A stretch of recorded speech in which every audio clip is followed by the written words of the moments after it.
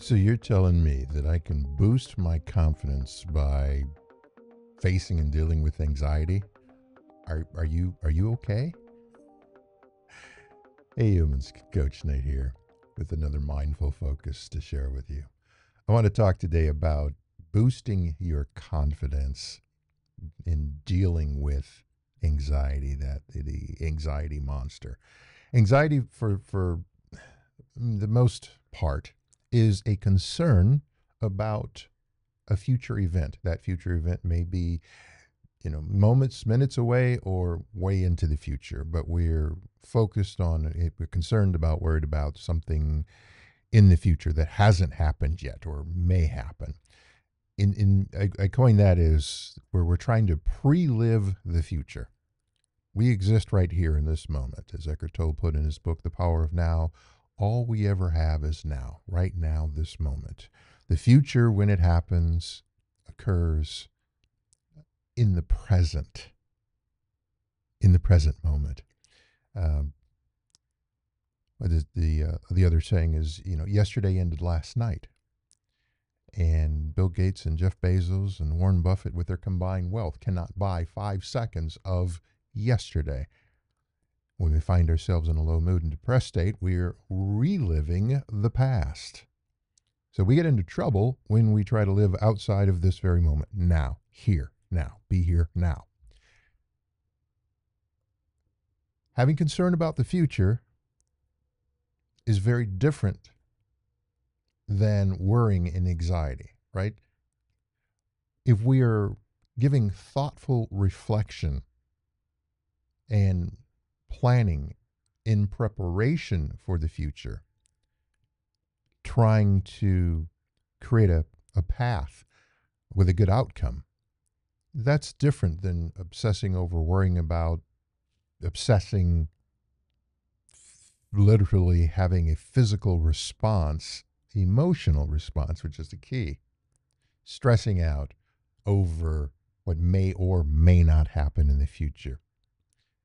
Know that stress over worry, it robs us of important energy that we need to navigate through. That disrupts our nervous system, that is able to created to be able to withstand and go through, but not a persistent challenges, but not a persistent steady state.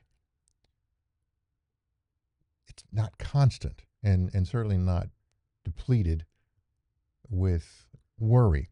The calming helps us when we're able to invoke calm, have peace. That helps us with our problem solving skills and abilities. It helps us to navigate through. It Worrying reduces our capacity, on the other hand, and ability to endure and withstand the challenges that we're facing. So, calm is a fuel, it is a resource to help where anxiety, while it may feel like it, okay, I'm doing something, I'm worrying about this, actually is burning fuel. It is using up valuable resources that you need to help you manage through whatever it is, this thing that you're worried about. It's like marching towards that challenge, and you're taking off your armor. And now when you get there, blam, and if it's real, basically all roads of that obsessive worrying it leads to a massive erosion of our self-confidence. It just depletes our belief that we can, the belief in ourself that we can, that we can accomplish this, that we're able to. It can even erase our belief that it's possible, creating the sky is falling. Used to love that. One of my favorite scenes in the movie Chicken Run. We mustn't panic. We mustn't panic. And that that's anxiety. All right. So, in terms of the how do we let go, live now, and win? Know that anxiety, stress, worry That's a feeling. And it is best to separate that feeling from fact. Feeling, fact. How do you do that? Well, you may ask yourself, how is this affecting me right now? How is me worrying about how I'm going to pay rent X number of days from now, pay the mortgage, okay, those are bills, feed, buy groceries, a lot of it, okay, financial, pass a test. Where is this relationship going to be a month from now? What happens if my presentation at work doesn't go well? Fill in the blank. Whatever it is that, how is this affecting you right now in this present moment? Chances are it's not. Right now in this moment, it's not. That's where you can help separate. I have this feeling of anxiety versus it being real. If the day and the moment, the time is right here and right now, that's different. And now we're not worrying about the future. We're dealing with that in the present moment. Even still, how is this affecting me right now? And even if in the instance where, okay, maybe it doesn't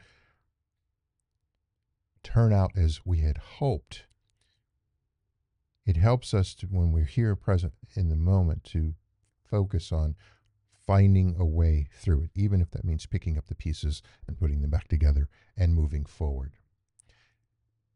It helps then when we're obsessed with worry and anxiety to lean into it. Understand, ask yourself, what is the who, what, when, where, and why? Not the how. How is the one causing it? Right. That's often where we get in trouble. How will I? How can I? To the side.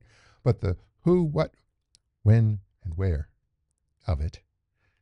And then know that studies will have reported that 93% of what we worry about never comes to pass, never happens.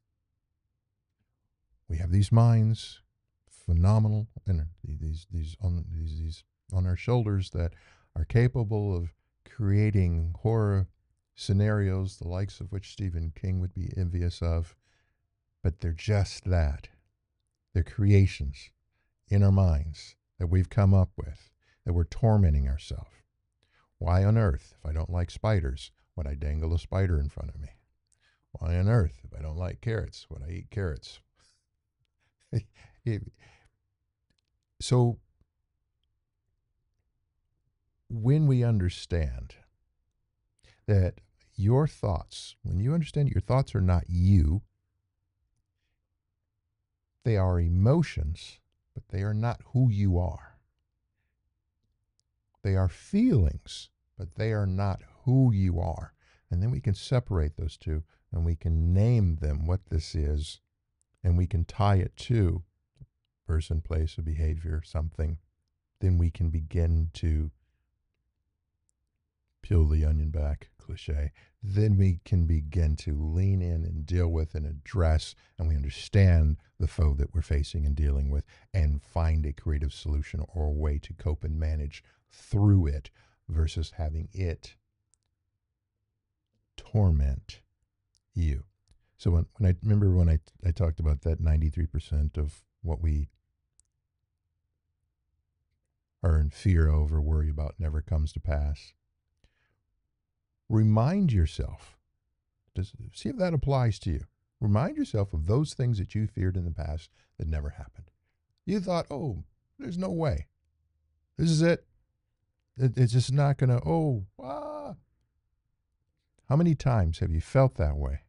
You've created this tsunami in your head, and it never happened.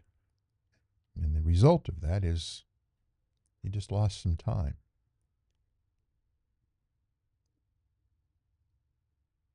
It is good to know and remind yourself, and here's where the confidence boosting, that regardless of all of that, you're still here. You didn't think you were going to survive it, and you did. You didn't believe you were going to make it through, and yet you did. And you will again. So that's what boosters the confidence.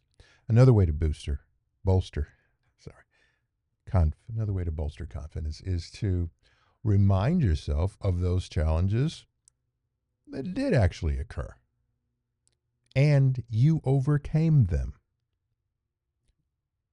How do I know? Because you're hearing this. You're still here. Those ones where you thought you weren't going to make it through, that everything was going to, it's over. It wasn't. Yes, a relationship may have ended, but you're still here. Yes, a career may have ended. Yes, you're still, you may have gone bankrupt, lost everything, but now you are in the rebuilding process. You didn't cease to exist. That's the point. Was it hard? Yes. Painful? Yes. It may still be. There may be scars and remnants from it, but you are still here. And you, as long as you have breath in your body, you can begin to rebuild. You can begin to heal internally first. That's the most important relationship. And then you can begin to develop and grow and foster a new relationship, a new career, a new place to live, a new vehicle to drive. Whatever the case may be, you were there on the other side of it. You went through it, and now you are here, and still being here is something that you've accomplished and achieved. Confidence, which should give you and empower you to feel, if I can make it through that, I can make it through anything. I'm not going to let worry, this is what you're telling yourself, take me out of contention. I'm going to do what I need to do. And you can, the whole what if monster, you need to go away. I'm kind of tired of hearing you. We're going to figure this out. And then remind yourself, above all, that regardless of what happens, you are enough. You will figure it out, whatever is next, and you will be okay. Just sharing some insights with you. Feel free to try them or toss them. Both of those can be correct answers, but which one is something only you can determine for yourself. If you like this content, please feel free to give a like, follow, subscribe, hit the notification bell so you know when I post additional content like this and are made aware of it. And then share this with somebody who you feel will benefit or could benefit from it. And above all, remember to let go, live now,